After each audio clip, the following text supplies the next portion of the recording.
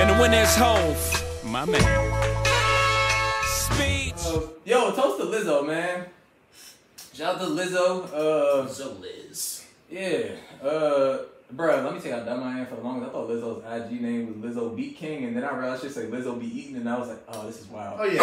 It is. I didn't think that she would make a joke like that, but yeah, actually, it's actually funny. It's on brand, yes, and I guess I didn't want to think that way, so it shows growth by me. Yeah, so Lizzo found herself in some hot water a few weeks ago. Lukewarm. I don't know why that's lukewarm. She got in some lukewarm water a couple weeks ago after she put out a new. I can't remember the name of the song. Off rip. Put out a new song. Within the song, she used the term spaz. Spaz is usually used in songs to say, I'm about to go off and wild out, lose your mind, whatever it is. But spaz is also able to be viewed as an ableist term. It's an ableist term. Ableist, as Joe Budden said. But so spaz is an ableist term, and it deals with Again, I should have looked it up completely, so I'd be right about this. Oh, cerebral palsy. Yeah, cerebral palsy and something about spastic something. I can't remember exactly what the word is.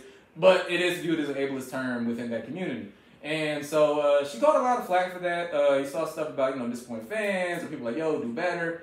And to her credit, she actually did apologize. She has since re-put out the song without the word spaz in it. And that's a lot of growth, because there's a lot of artists that would say, screw that, I'm not doing that. And I do want to give her props and credit for listening to the concerns of that community and actually doing what she could to try to make a change and try to make them feel better. That's a really big thing to do. Like I said, a lot of people probably wouldn't have done the same thing. Or, like at the bare minimum, they would have left the song out. They may have just gave y'all an apology.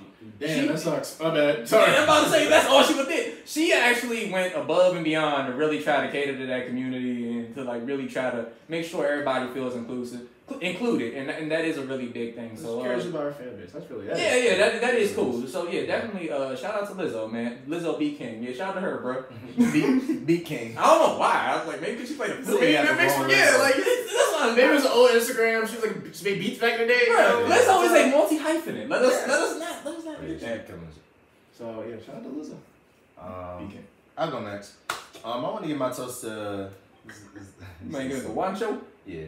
I was thinking, looking at my toes. looking at my note sheets. I see Wancho name right here. You Gary trying to struggle with reading, so that's why I'm trying to bail you out. No, Wancho I got is the last name. Bernardo Gomez. Yeah, good job. Bernardo Gomez. I wanted to shout him out for making his acting debut in the movie Hustle, which is on Netflix. He stars alongside Adam Sandler. It's just a really good, I guess you can consider it an underdog film. Just a good movie. So really just salute to him. Not much to say there, but I can't lie. Before this, I didn't really know too much about him. I know he's on the Utah Jazz now, but really just salute to him, and I hope this is like the start of something, a good new chapter in his life, and that much more success. So salute to him. When you said that's who you're giving toast to, I was like, I was gonna jokingly like a dick say like the NBA player, haha. I didn't know this guy was in that movie, and wow, okay. And you gotta be really in the weeds of the NBA to know him, because he's like a rotation guy. He's not a star. Okay, because honestly, actually, that's why I was surprised he was in that. It's not even the person I'm thinking about. Wasn't the guy the Knicks? He's looking at Willie. It's two Hernan Gomez. Okay, that's the one I knew. So Wancho is the one that's in the movie. Yes. Yeah, the one where he's been next. Oh damn! But he did a pretty good job. Oh, that was a real basketball player in the movie. Yes. Yeah, I thought it was an actor before that. That's how much I knew about him. I have not seen the movie, but I did hear he did a good job. And shout out to him. Bro, how did he get that? That's what I was like. Hold on. I was like, wait, he's a real. So I mean, look at rates. Look at who you gonna pay.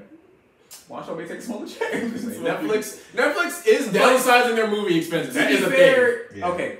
Would you want a white savior movie where he's saving a black basketball player from Europe or something like that, or would you want to do that's the part of the movie? International player? He go out and scout. I just thought, wasn't Boban in the movie? Yeah. Why couldn't I just thought Boban would have been there? Hell no, Boban got charisma, but I think if he did it with some African dude, it probably would have been a more powerful story, to be honest. It would have felt like a typical white savior story. You're right. But when Adam Sandler's probably the one person who can. You could have put what's the dude? Well, Ansel, he cool. I'm not trying to be mean. He cool. You could have put guys from Rui Yes, you could put the Japanese there. Black Japanese. Yes, that's a great idea. You're right. You don't find those every day. That's a great idea, bro.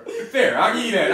I'll give you that, bro. That's why I think that's why they did that. In my opinion, because I feel like if he did another like white savior, we would be like, bro, really? No, that wouldn't work. It's still kind of white savior. It is, but I mean, at least he saved a European guy, I guess. Yeah. I mean, in my opinion. I'm not trying to say I'm I guess Jokic's rate was probably too high at this point. Probably. You said Jokic's rate? Or Lucas. That man I was about to say that man too goofy. Lucas, how's Juancho's English? I feel like Lucas' English is kind of Juancho's English actually, he has some jumps in there and everything. So Lucas' English is a little Chris Stapps, he don't play anyway. Oh, bro. But I think they want somebody like smooth English. Smooth. I feel like if it's a little Juancho wasn't like smooth, but it was okay.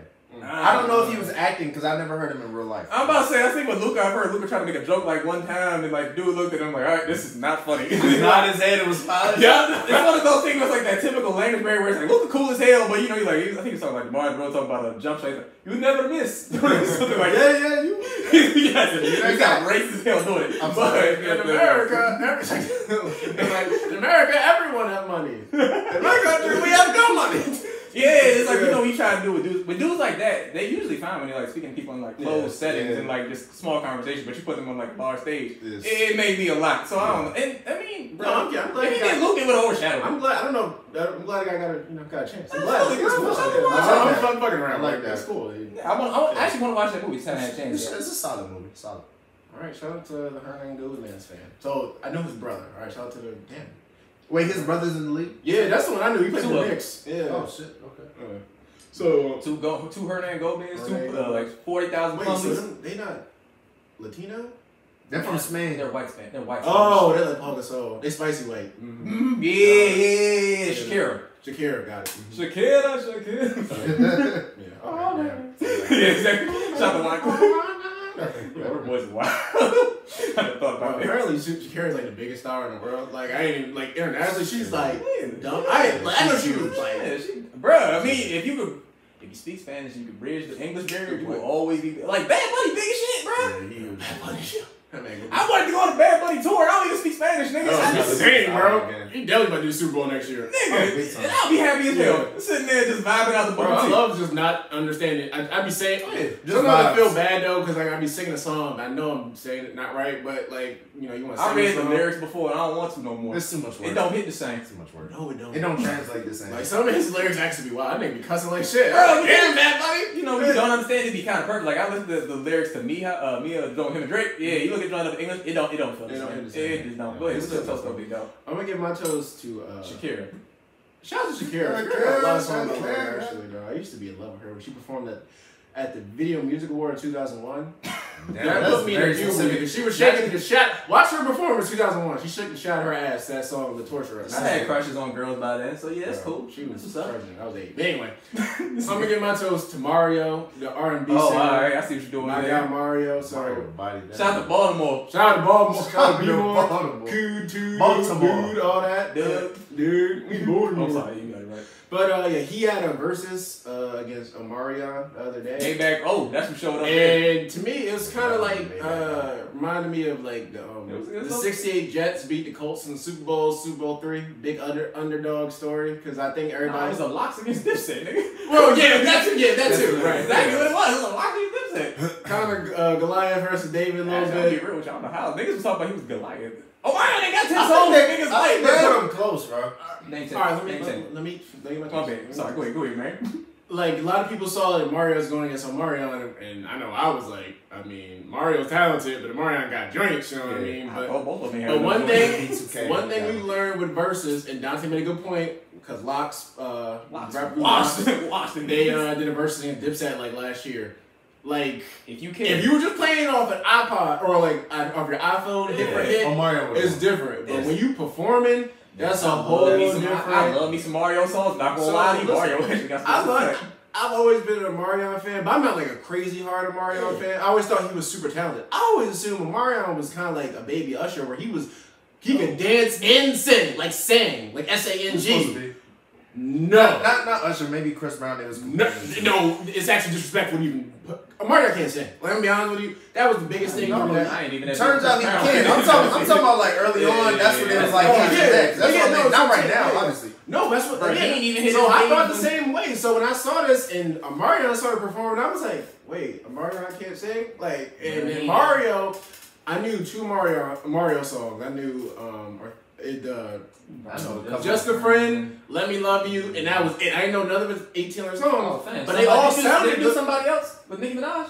Oh, he did that one. I forgot about that song. Yeah, a couple of I'm saying Mario actually has probably more songs. I know, but my point was, I enjoyed all those songs, even though I didn't know, because he was singing the shit out of it. He can sing. Yeah, showmanship. It's not dead, bro. And Omarion got it in there. He was performing songs I liked, but he sounded bad, and he was doing all his weird dancing, eating watermelon. That was for people that want him to do that to them. He looked dumb as shit. It's funny to do it, but even when he was doing like the R&B, Mario's the same type of R&B. He wasn't doing all that extra shit. He was. So here's the thing about it: Mario can't dance. So since he can't dance, well, he can hit a two-step. He can dance a little bit, but he can't dance on. Mario's a great dancer. I make sure I give him that credit. He's a great dancer. Since Mario can't dance, if you know you can't do that, gotta put some show effort into that. Like with the Locks and Dipset. The Locks knew they didn't have pop singles like Dipset had. So them niggas like, yo, we gonna kill this street shit that we got. Nigga, you know how many times I've gone back and listened to that Who Shot You freestyle since the that Locks and Dipset. That's where it comes up on my Instagram. I love that joint so much. I listen to our music, bro. I was about to say. I listen to the concert version. I was buy goddamn some fucking Timberlands after that shit. Nigga, they niggas did that concert in shorts and Timbs. That's how real that nigga is. But yeah, it just goes to show you that like performing is an art. No, bro, you gotta care. Breath control, all that stuff. Niggas been saying that for years. And honestly, like sometimes it comes down to just circumstance. Because Omarion put himself in the right position. Whatever happened with B2K, and he got a push. And he got pushed to being that star. Mario just didn't get that push. Jay called his ass out today. Yeah. But what I'm saying, called his ass out. So basically, like, as far as talent goes, Mario could be in that same spot Mario is now. Just the circumstances were to say whatever reason. So I just, shout out to Mario. That was talent. That's why Mario's not talented. Because Mario I'm not trying. He got hits. He did the same thing a lot of these dudes do. They get a versus and they bullshit. Like, bro, like. For verses, you will always get a bump in your streams regardless of what you do. So fine. Especially if there's any type of contention between you and the other guy, like, because then they're gonna come for your neck. So, bro, you will always get a bump in streams. But the biggest thing is, it's a show. You gotta give the people a good show. Like, and when they did Millennium Tour, I've never seen people complain about that. So I don't know why he was half-assing on that joint. I guess it was Thursday. He didn't want to do no work. But yeah, shout out to Mario. Shout out to him. And I've never seen anybody stop drop after a versus, but Mario, damn, bro. It's bad because especially after J Bug called him out, like how you said too. Like, that exposed a lot of shit. Bro, I mean, well. I ain't gonna lie, Dipset stock kind of dropped, but I mean, Dipset, that's if you had stock in Dipset in the first place. Yeah, I'm about to say, the biggest thing with Dipset is the niggas aren't friends, so that's why he kind of lost that battle. They also got their own, they all got their own shit. Yeah, but even none of them, like, they really came to care. Like, they all suck. Like, that's what I'm about to say. Like, none of them, like, Cam got hits. Cam could have came out there and gave us a great show. I was thinking versus too, it's just like, yeah, if you come in there bullshitting, you have to at least know what your opponent's gonna do. Yeah. You gotta call them first. Are y'all gonna be bullshitting or y'all gonna be serious? You know what I mean? Like, actually, no, I'm afraid you don't. Because I like that animosity, that tension. Yeah, like, you can tell Mario and Mario were playing with each other, but I knew what Mario was I don't know if they were playing. Mario was coming for that. I didn't watch it, but the clips that I saw, it looked like Mario came out there first. I'm gonna give you a flower. Then when he pulled out that B2K color bag, I was like, oh, that's the game you want? Yeah, I respect that. Mario did that first. Mario was throwing barbs at first. Like, Mario was, and I was like, damn, Mario, first guy, I thought he was trying to bully Mario, but then as you watched it and you saw Mario was like, Mario was like, all right, nah, I'm gonna low bro you. Mario bought, what's his name? Jeremiah out there and Tank. He was like, and Mario was coming at them too, like, oh, knee hard. Y'all think it sounds crazy. My biggest thing is, I at least respect him bringing out niggas that can't sing. Yeah. Because he can't. So, he didn't want to. Actually, Jeremiah sound. Bro, Jeremiah was I was going to say Jeremiah. You're talking about Tank. You're talking about Tank. Tank is singing song, man. Tank. It was funny. We'll get into the top after this. Ain't Tank a songwriter too? Yeah. Oh, yeah. I think Tank probably got a better pen than the voice. But, no, his voice is good. Yeah, Jeremiah came out and said, yeah, both these my dog. I like them. And then this man Mario was like just cooking him while he was singing, dog. Bruh, you got to take this seriously. Even though I enjoyed the beef up there. Bro, the best verses to this day, the joint that will never be topped, it's Gucci Mane and Jeezy. And it's because them niggas literally hated each other. Was and you know somebody could die. I was watching that shit like this. I was watching this rush over. I was like, oh my God. I was like, damn, who go down there? Bro, especially when Gucci Mane got up and did the freestyle that he wasn't supposed to. Not that he wasn't supposed to do. He did the freestyle where he literally talks about killing his friend. Yeah. And then we smoking on that Pookie Low back tonight. I was like, you dead ass. We was all waiting for him to say it the whole night. They got together and they did so I said that. So, bro, yeah, you right. I ain't gonna lie, that's a damn lost respect for Jeezy. But that's everybody still don't fuck with each other. Just you getting yeah, but you see, Jeezy went like grown man. Nah, I want street shit. I wanted him to be Mr. 17. I feel like Jeezy would have been chill the whole time. Gucci came to be wild, and Jeezy Gucci was Gucci. I'm be real with you, man, but I want Jeezy. Jeezy, bro. Jeezy's one of my top 3 favorite rappers. I don't want him to no bitch. Alright, he came in on some soft shit. Hey man, you want him to be like, oh yeah, you lucky I ain't sent somebody else to come get your ass. You know? Niggas, yeah, something. But I mean, I ain't gonna lie. A lot of the feuds Jeezy get in, they usually don't end well for Jeezy. They don't. The other rapper kind of went. Rick Ross, when he beefed with Jeezy, he kind of. Bro, Jeezy. I don't even remember that. I forgot. Jeezy was so stupid. Yo, Jeezy literally beefed with everybody on the low. I feel like it was never like big. I feel like all his beef was like real shit. When you he just hear about it though. When he beefing with T.I. or something? I don't even know. He was beefing with that nigga Jody Breeze that was in what was it? Young Boys in the Hood. Boys in the Hood. Yeah, but I guess it was like some stupid stuff where Jeezy went through the hood. He had Keisha Cole with him. He went through some blood territory, and I think Jeezy like a cripple, whatever. And so yeah, Jody Breeze like, remember I had to save you, nigga, and it was like, oh, so everybody just apparently goes on my nigga Jeezy. But anyway, he got him and 50 Cent had a fuck just had a lot of feuds with a lot of people. I forgot about that. 50 called him out for being fake to BMF. And Young Jeezy was the original nigga that was always with Meech and all the other shit. Cause that's how Jeezy got in a feud with Ross. He was like, yo, how you gonna call your shit BMF? Yeah, damn, bro, Jeezy, I don't know, man. I don't feel the same way. We could go. We go a mile in fucking hip hop, just beef. Just random feuds. Damn, that's smooth.